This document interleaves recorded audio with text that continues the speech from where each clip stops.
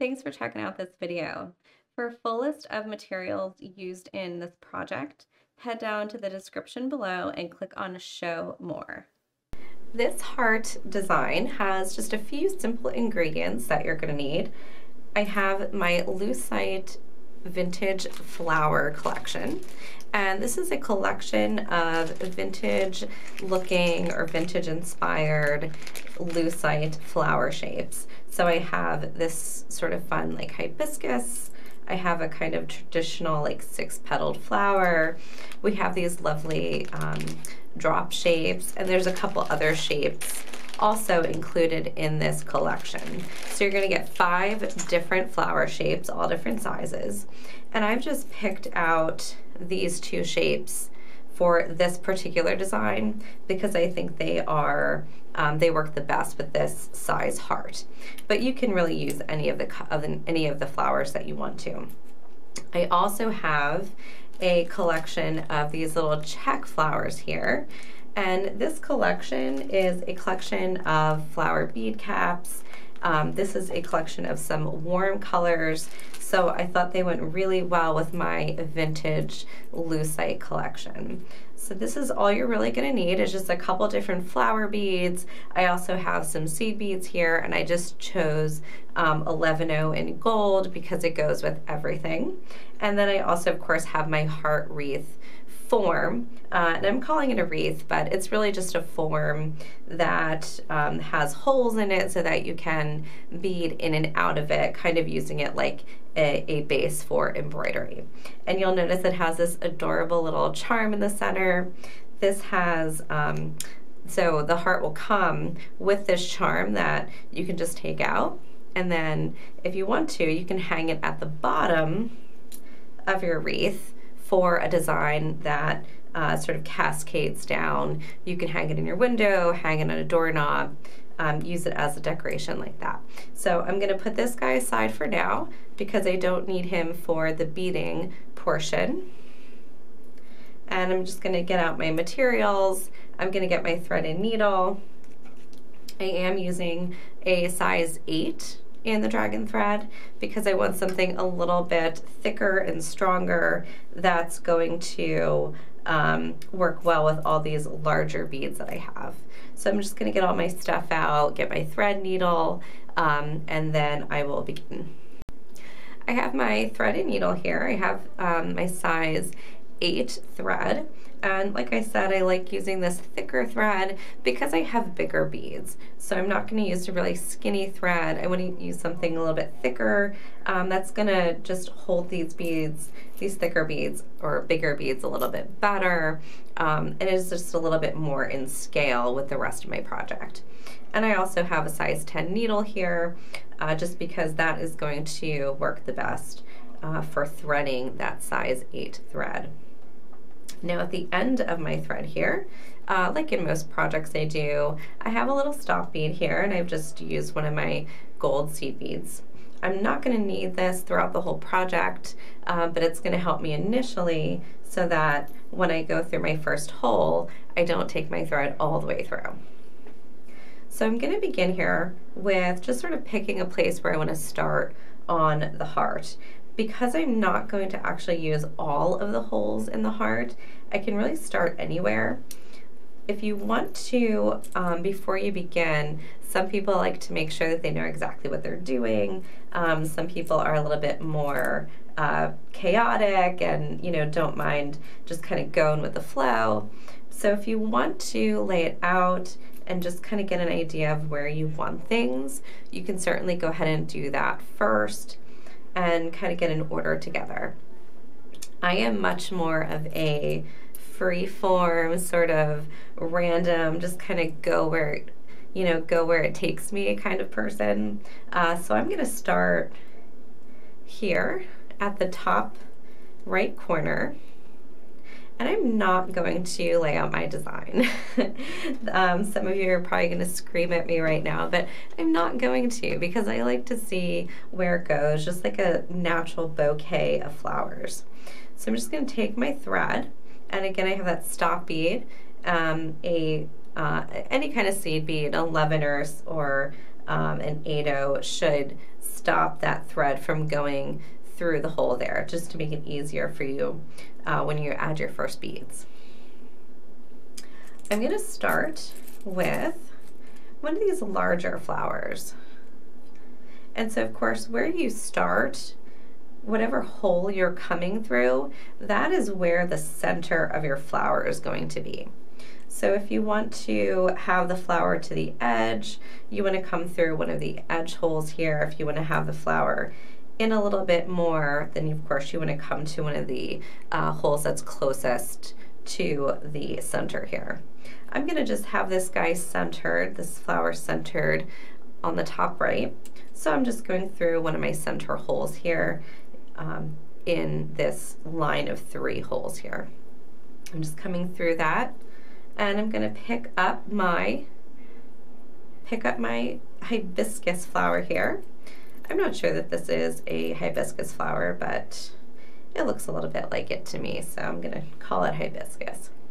And then I'm going to layer one of my Czech flowers.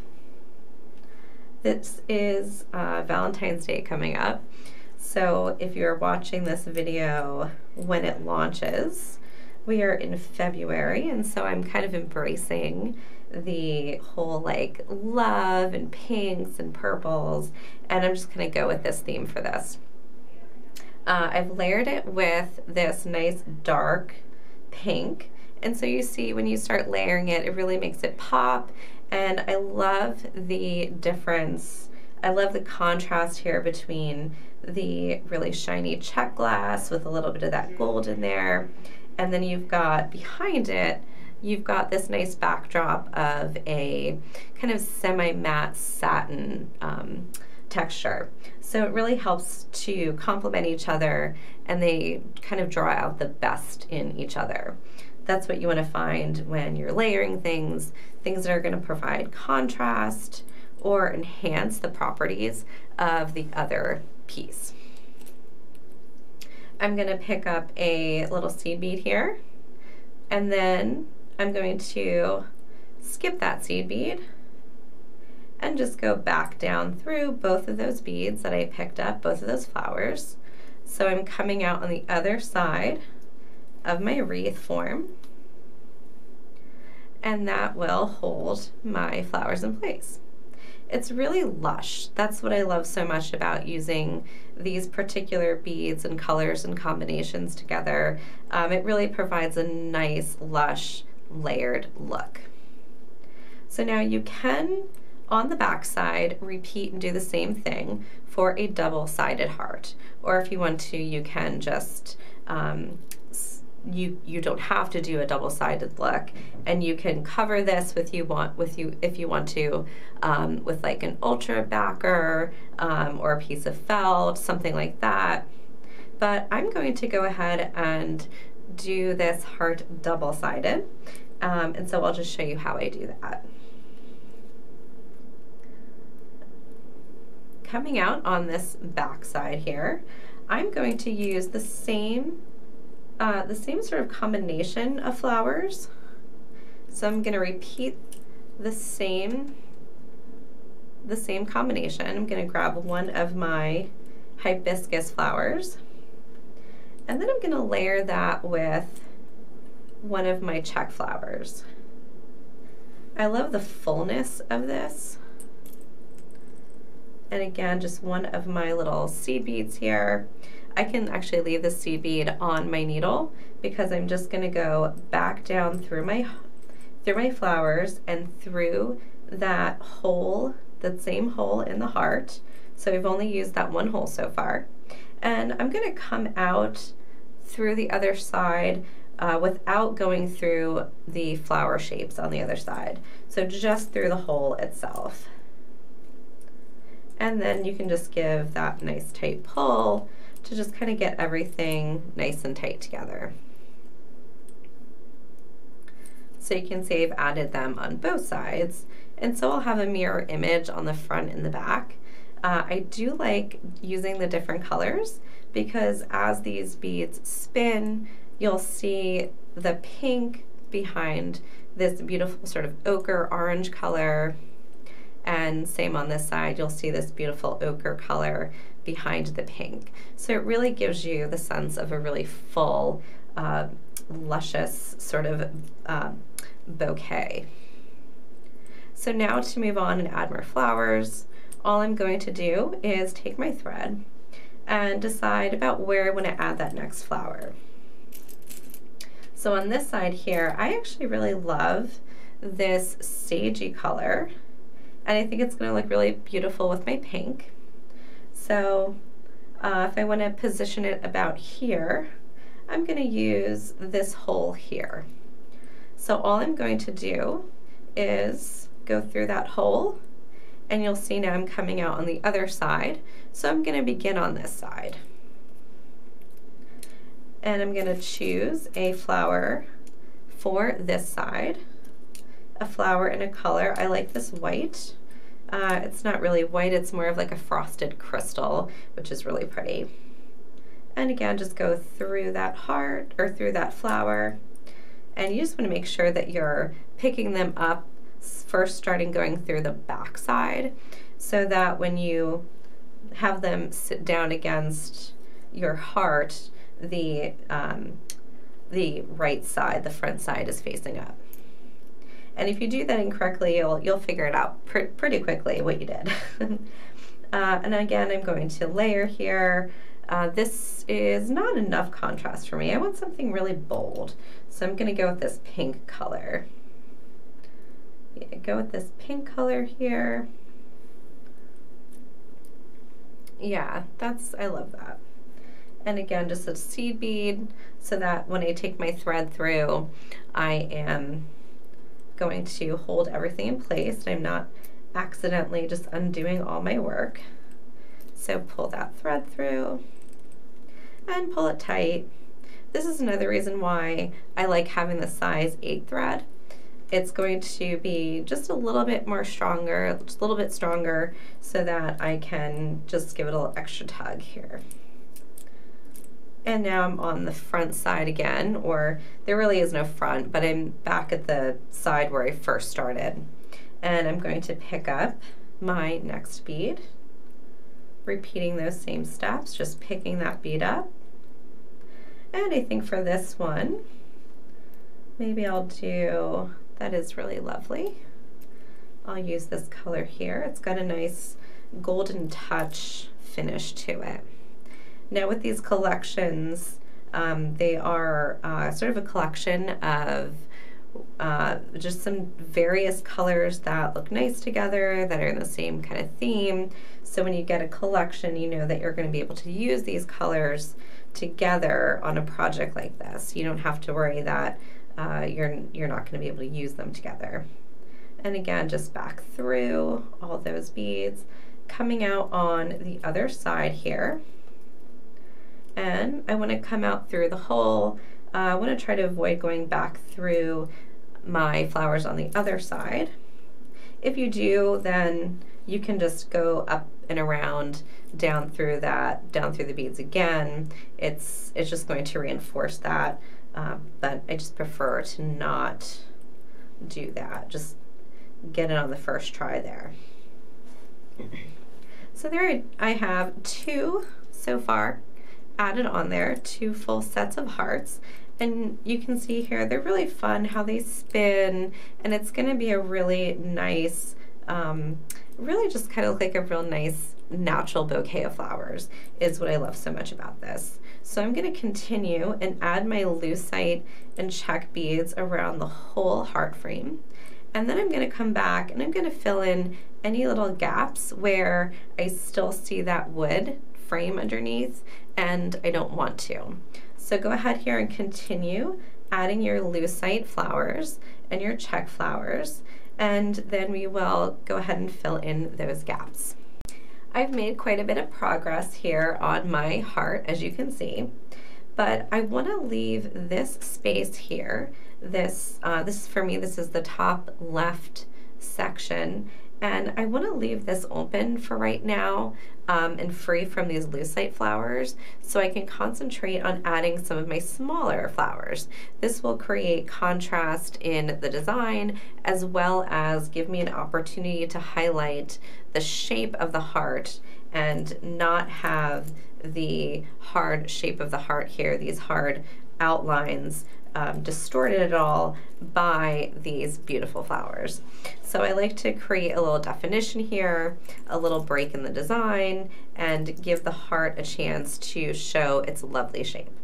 So here what I'm going to do is similar to what I've been doing, but I'm just going to move my focus from adding the lucite, which are the larger flowers, to adding a series of the smaller flowers. And all I'm going to do here is the same step, same technique that I used previously. And I'm going to come through the hole in my heart, pick up just the smaller bead here, one little seed bead, and go back through that flower. Pull tight to make sure you don't have any slack, and if you do some slack, just give it a little tug and pull that tighter again. So what you'll see is that as I add these smaller hearts or these smaller flowers along the edge here, it's going to sit closer to the side of the heart and it's going to give you more of that heart shape. So we have this beautiful illusion of a heart wreath, and then I'm going to add some definition here to really make it look like a heart and just give it a little bit more of that definition. So I'm going to add some of my small flowers in here, and then I'm going to show you what that looks like. I've now finished adding the smaller flowers here to this corner, this top corner of my heart, and you can see how it really helps to give a little bit of that heart definition that is just going to make it that much more impactful as a heart. So I went ahead and cut off, and I used my thread burner to burn down the thread that I was using. And I'm going to start with a new piece of thread, partly because I was running out of thread, and also partly because I want to move to a new section of the heart, and it's just going to be easier to start with a new piece of thread. So now that I've finished that section, I'm going to start adding the smaller hearts here, the same ones that I was using for this section here, but I'm going to start using them more sporadically throughout the design to help fill in some of those little gaps, and really just to kind of put them underneath some of the lucite flowers to help give the lucite a little bit more structure, hold it into place better, make it a little firmer in the design. This will also give me an opportunity to go back through any of these lucite hearts that maybe I didn't get as tight as I wanted to the first time. So I'm going to start by just adding my thread here by just going through a hole wherever I want to start.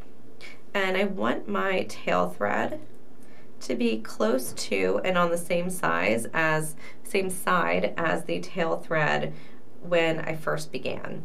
And that will allow me to tie these together and then tie it off. So I'm going to hold both my tail threads together for a second here. I'm going to pick up my first little bead here, my first flower, and using that same technique, just pick up a seed bead and go through the flower. And coming out the other side, again, we're just going to pick up a flower, let that fall down, pick up a seed bead, and go through our heart. Now before I go much farther here, what I want to do is take these two thread ends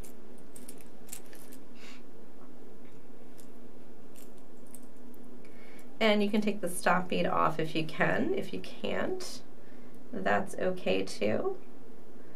Should be able to take that stop bead off by just getting it on your needle and pulling that off. So now this is just a matter of taking the two thread ends, tying them together, and doing a right over left and then a left over right knot. So that's a square knot. And you just want to tie them together. And this will be buried in your project. So at this point, I'm just going to leave them tied together. I'm not going to burn it down yet. I will wait to do that at the end. So now I want to make sure that I've got my design nice and tight here. Make sure my beads are nice and tight. And if you need to go back through them again, that's perfectly fine. There we go, pull that tight. And because this lucite sits a little bit up off of the beading surface here, the wood surface, you have the ability to kind of scoot in underneath it and really kind of play around with where you want these extra little beads. So I'm going to go in here, just go one hole down. And again, I'm just adding these beads wherever there's a gap or there's not a lot of structure. And that will help add that definition again in the heart, because I'm going to be adding these beads along the edge of the heart. Coming out on this side here, and I'll pick up one of these beads.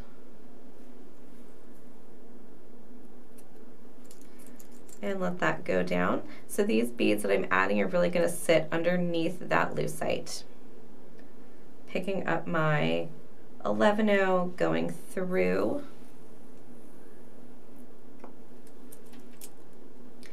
And then on the front side here, picking up a bead, my flower bead, letting that fall down and letting it sit under the lucite, and picking up my 11-0.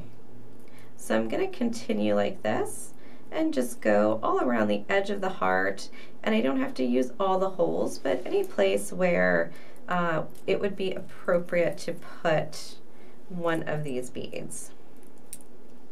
So I'm going around the edge. You can also go around the inside edge, really wherever you want to cover any of that wood. So I'm going to continue with that and see what that looks like once I get all of my little flowers in. I finished adding any little beads, any of my little flowers around the larger lucite flowers, and I've tucked them underneath. So you can see that they are just supporting the lucite flowers and providing some extra coverage of that wood form. And I only really needed it around here. Once I got into this section here, the wood was pretty well covered and I was very happy with the design. So I only added where I needed to. So the very final thing we need to do, and I also cut off my thread, so I just brought my thread ends together, tied them off, and used my thread burner to burn them down. So the very last thing that we need to do is decide how we want to hang this. You can, if you want to, before you finish the design, leave an open hole someplace where you'd want to add a bail. I covered this whole thing up, so what I'm going to do here is find an open hole here where I can get to under the lucite flowers, and I'm going to create just a little loop with seed beads so that I can hang this at an angle. I kind of like the way that it looks hanging at an angle, and I think that would be really cute. So when you start your design, or as you're working with it, just keep in mind that if you do want to add any sort of loop of seed beads as a bail, or you want to add a metal bail, you just want to keep in mind that you need to leave a hole open if you choose to attach it that way. So I have a new piece of thread here. And like I said, I wanted to hang this at an angle. So I'm just going to go through one of my open holes here and twist this little lucite flower until it gives me a nice gap in the petals where I can push my needle through. I found that there's some, with the shape of these flowers, Sometimes it gives me just a really nice gap there and allows me to push my thread through. So I twist those flowers around until I find that sweet spot there. So now I just have my piece threaded, or my thread through one of those holes there, and all I'm going to do is pick up a series of seed beads long enough to make the loop size that I want. So you're going to hold this extra tail thread. You can also put a stop bead on if you want. I'm just going to hold it here and just make sure that it doesn't pull all the way through. And I'm going to continue adding beads until I get to the length that I need to make a loop for whatever I'm going to use it for. So this is of course too small. I'm going to make it a little bit longer and then loop it around. So I'm going to continue adding beads here until I get to the length that I need. I've added just a few more beads here until it's about 1.5 inches or 2 inches long. So that will make my loop, when I bring it around on itself, about the size that I may want for a number of different things that I might use it for. You want to have a good idea of what you want to use this bail for, of how you want to use your finished piece, just so that you know what size bail to make. And I'm just taking my thread and needle back through that hole and reinforcing that, pull tightly, and then I'll go back through this loop again and tie off my thread. So from here on out, just very similar to how you would do any other design, I'm just going to take my needle and thread back through my seed beads. And it's okay if they're not very tight at this point, because you have to kind of pick them up and work with them to get your needle and thread back through them. But as you work and pull through, tighten it all up. And then once you get through all the seed beads and back to the other side here, when our thread ends meet, we'll tie that off. And then I'll have a nice little loop there from which I can hang my piece. You can also use a ribbon, you can also use, you also don't have to include any sort of bail already attached. You can just simply create the wreath as is and then tie a beautiful piece of ribbon on it. So lots of ideas, lots of ways that you can use this and hang this around your house. If you enjoyed this video, please comment below and let us know your thoughts. You can also subscribe to our channel to be notified as soon as we have more beading tutorials out that you will enjoy probably just as much as you enjoyed this one.